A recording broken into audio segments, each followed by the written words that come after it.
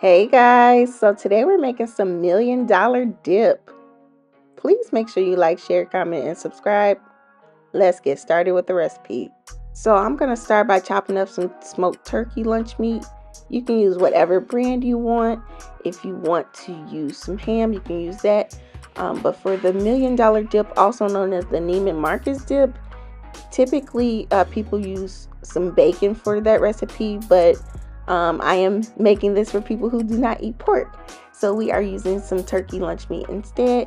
And so next I'm going to chop up some green onions, and I am just going to thinly slice the green onions. And so this recipe only calls for a few ingredients. And you guys have seen me make a similar recipe. I made it with shrimp the last time I made it. And you can check that out. I'll be sure to link that video in the description box below. But next I am going to shred up 8 ounces of some mild cheddar cheese. You could use sharp cheddar if you want, but I'm just going to shred this up. And yeah, again, this only takes like 5 ingredients. Like, this is super simple. It's the perfect appetizer for game day or for any party you're hosting or anything like that.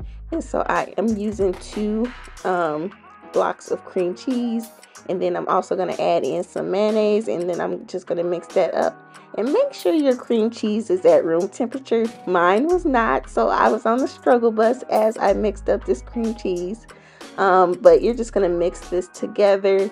And for the $1,000,000 dip, you know, originally it is made with just mayo, but I'm using a combination of mayonnaise and cream cheese. But if you want to just do mayonnaise, you could. And so I'm going to add in my cheese, my green onions, and my lunch meat. And I'm just going to stir this together. And this is super simple, guys. I'm going to add in the juice of 1 lemon just for some freshness. And I'm adding in a little bit of salt and pepper. But you can really omit the salt because the lunch meat and the cheese already have salt in it. So I really didn't need that salt. And I'm just going to stir this together, and then I'm going to add in a little bit of smoked paprika. But yeah, y'all, this was pretty simple, and I'm just going to serve this with some crackers, some tortilla chips, some pita chips. You can serve it with some vegetables. It's best served room temperature, like when it's softened already, because it's easier to spread.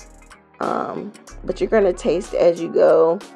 And again, if you want to just use bacon or a different meat, you could do that. And so this is the finished product, you guys. I hope you enjoyed this recipe. Please make sure you like, share, comment, and subscribe. See you next time. Bye.